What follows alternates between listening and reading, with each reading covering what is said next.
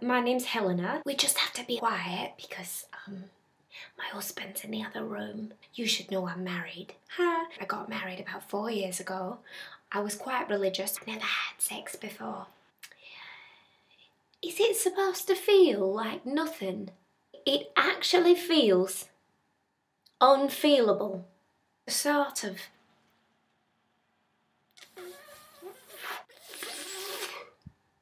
Nothing. But mostly, I've been looking on the internet. It turns out there's more positions than just the missionary, which is an ironic name, considering the good work my husband's done in Africa.